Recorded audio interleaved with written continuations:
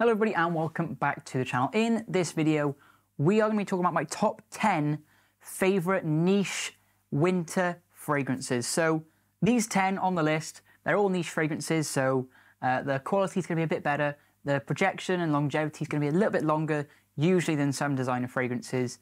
And the 10 on this list, plus one honorable mention, I absolutely love. Since having these in my collection, they have just done so well. And these are going to be the 10 that I personally are going to wear the most this winter time. So just before we get on with the video, guys, if you are new to the channel, please don't forget to drop a like on this video. It really does help out with the YouTube algorithm. And don't forget to subscribe as well, because we're growing a really nice fragrance community. We all talk about it way too much, and we're all part of the addiction. So if that sounds like something you'd enjoy, then please feel free to subscribe as well. We'd be more than happy to have you. Okay, so like I said, top 10 niche. Weather's getting a lot colder, especially in the UK. It's getting very cold. With the winter time, you want stuff that's going to be cozy, sweet, a little bit warm. You want to try and stay away from like the fresh fragrances and stuff like this one, for example, Percival.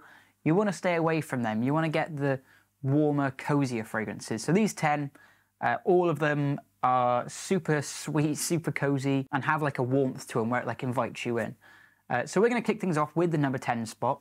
This one is a fairly newer one on my list, and I'm not too sure how to feel about it. I think personally it's quite unisex, and it is marketed to be in unisex, mainly I think because of the rum note in here. It's done in a way that I feel it like leans both sides. Maybe it's just me, but I think the more I wear this, it might come up a little bit higher on the list. But for now, I'm going to put it in the number 10 spot. A lot of people rave about this one a lot and put this as their number one. Personally, I can't see it, but it is still quite a good fragrance. And it's this one here, from the House of Initio, and it's this one, Side Effect. So Side Effect, like I said, is a warm, spicy, almost boozy fragrance from the rum that they use in here. But the main notes I get in this is, like I said, the rum note is the main one that I get. And then the other one is like this tobacco cinnamon smell in it. So it's very sweet, it's very boozy. The performance on this thing is very good, in my opinion. But it had to come in at the number 10 spot just because I haven't really worn it too much. It's more of like a playful fragrance. It's not something that you can take too seriously, mainly because of the rum. But it's still a nice fragrance. So coming in at the number 10 spot is Initio Side Effect. Okay, coming in at the number 9 spot, I wanted to include this one as an honorable mention because, in my opinion, it's a slightly better tobacco fragrance than Side Effect, and it's slightly more wearable as well. It's not as good as another one from the same house, so I wanted to include this one as a quick honorable mention, and it's this one here, Boundless by Amouage. And like I said, this to me is a spicier version of Tom Ford's Tobacco Vanille. So Amouage, when they were creating this, they wanted to try and encapsulate a fragrance that smells like golden wood. And it's quite a cool description of it. And when I smell it, like, my brain tries to pick that out, but to me, it just smells like a slightly spicier version of Tom Ford's Tobacco Vanille. It smells a little bit like a candle, almost, but I really like it. But to me, it has got this really nice sticky myrrh, as well as the tobacco. It just makes really nice. And it's just quite sweet as well, quite sweet, quite spicy. But it is an honorable mention because of the actual number 9 spot, again from the same house.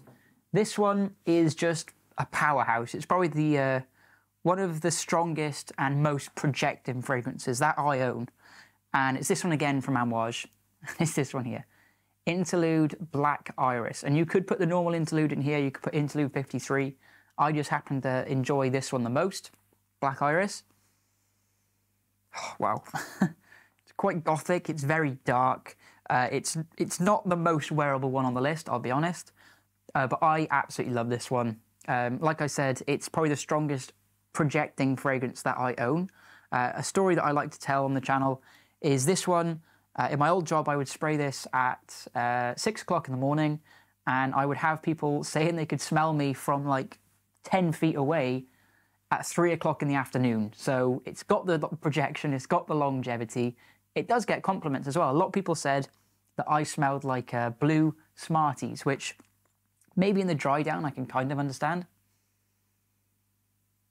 But yeah, this is a strong, incensey, resinous fragrance.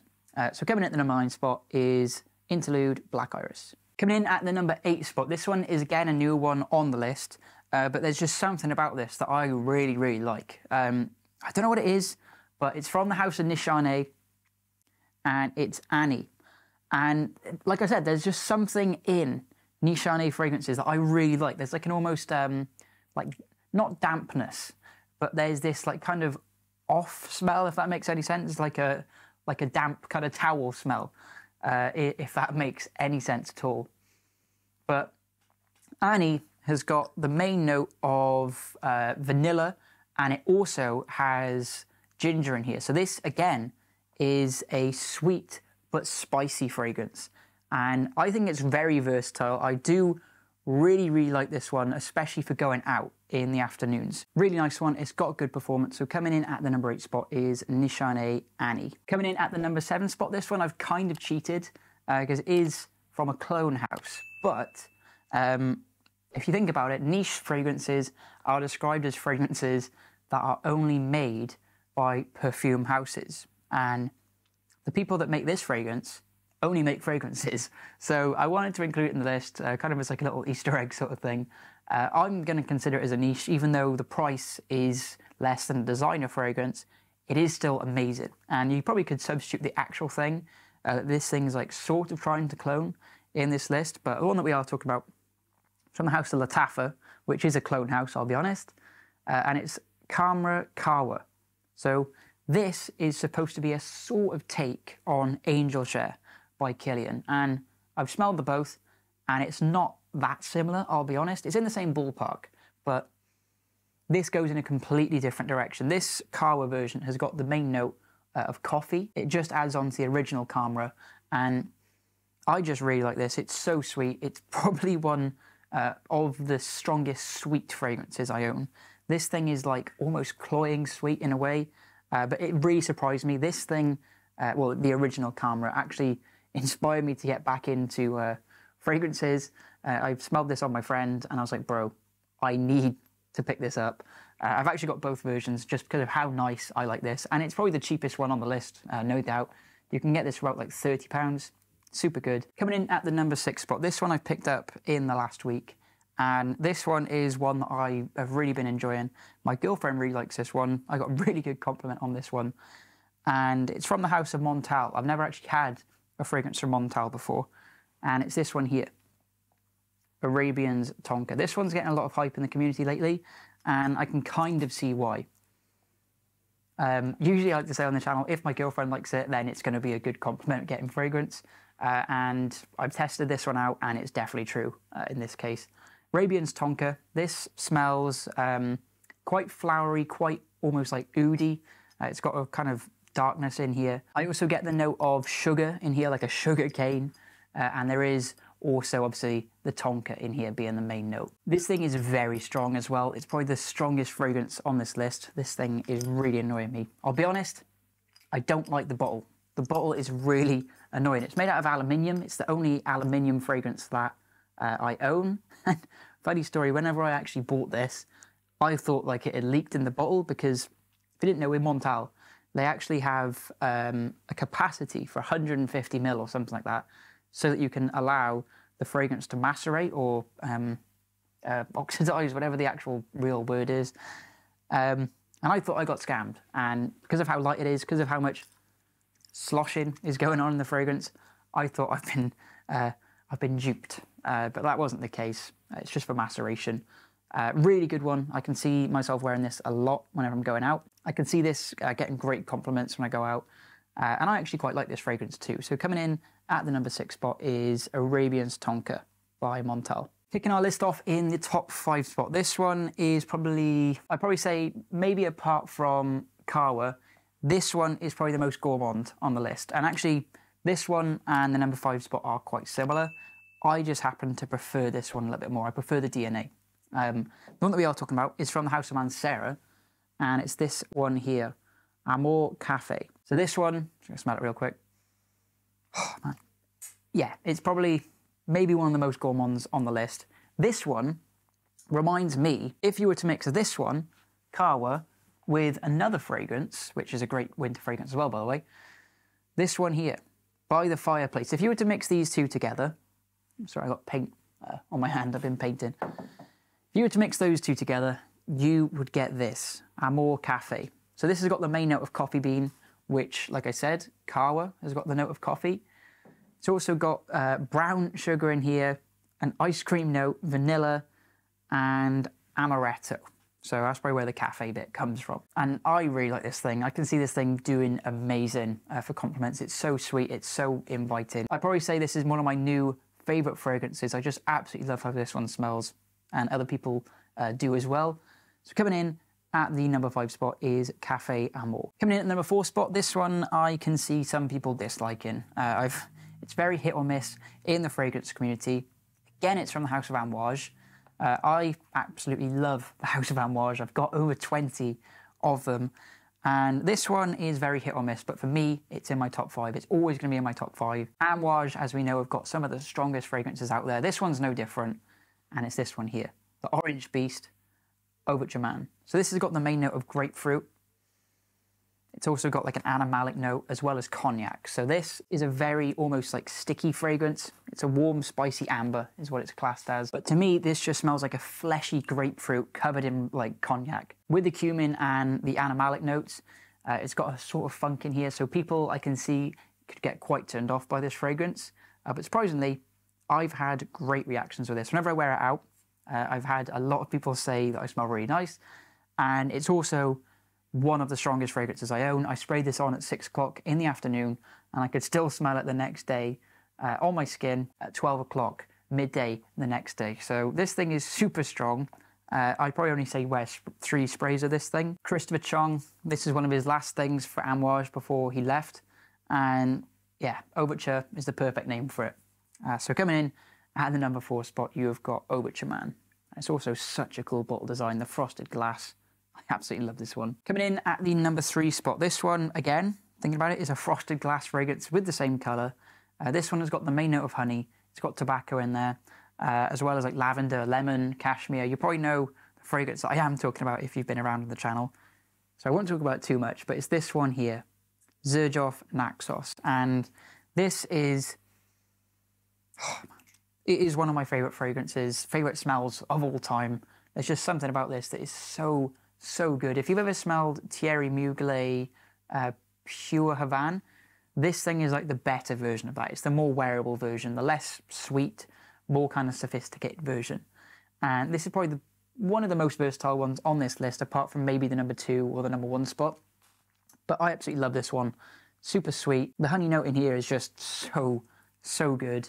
So coming in at the number 3 spot, you've got Xerjoff Naxos. Okay, coming in at the number 2 spot, I actually don't have my bottle with me. I must have brought it around my girlfriend's house because it's not here. I can't find it. Or I might have swapped it with my friend. Oh yeah, actually that's what I've done. I've swapped this off my friend, Le Male Parfum, and instead he has got what is in at the number 2 spot, which is this one here, Creed's Royal Oud. And I do not know where to start with this fragrance because it is probably one of my favourites from the House of Creed. Maybe apart from Arolfa and Green Irish Tweed, this one is up there with my favourite from the House of Creed. And it's one of the best cedar fragrances that I know of.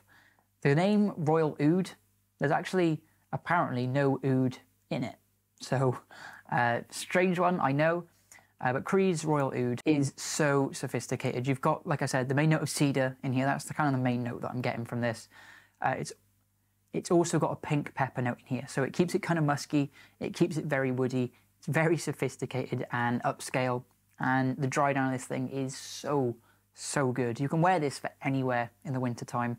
It works perfect with like the cold weather, and it's very kind of cozy and inviting, and I can just see Creed's Royal Oud being worn in like a kind of old money like mansion library is the best place I can see that fragrance working. So coming in at the number 2 spot is Creed's Royal Oud. Such a good one from the House of Creed. And guys, coming in at the number 1 spot, this one surprised me because I was looking at the list and there's just something about this fragrance that I really like, and I've been liking it more and more and more. Whenever I first started out, I was like, okay, I'm never really going to buy from this house. And funny enough, I actually showed another fragrance from this brand at the very start of this video, if you can remember. So I won't give it away too much, I'll get straight into it. But the number 1 spot is from the House of Parfums to Marley, and it's this one here, Carlisle. I talked about this fragrance ages ago in probably my top 7 winter fragrances, which would have been probably around this time last year. I think we've been on the channel for almost a year now. And I talked about this one and I haven't talked about it since. This thing only comes out in my collection towards the winter time because it's the only time I can see myself wearing it. It's got the main note of patchouli. That's the main note that I get in here. But you also do get a really, really nice vanilla, which, to be honest, Perfumes de Marly do actually have really good vanilla fragrances. So you can get an older batch of this one. The performance is just insane. I think this is an older batch and it's so good. The cap is so heavy. Funny enough, this thing actually reminds me of another fragrance in my collection I haven't talked about, but I literally got it today. And it reminds me of this Argos, Triumph of Bacchus. And this is like the kind of sweeter, more playful version of this. This thing's quite serious, but it does really good for compliments. It projects like crazy. If you're ever wearing, like what I'm wearing now, a black hoodie, it works perfectly for that. You can wear it in the day, you can wear it in the nighttime. Because of the vanilla, it kind of freshens it up a little bit. But the patchouli keeps it quite dark. It keeps it quite mysterious. If I can describe this, this reminds me of like something Batman would wear. And the bottle as well, the same thing.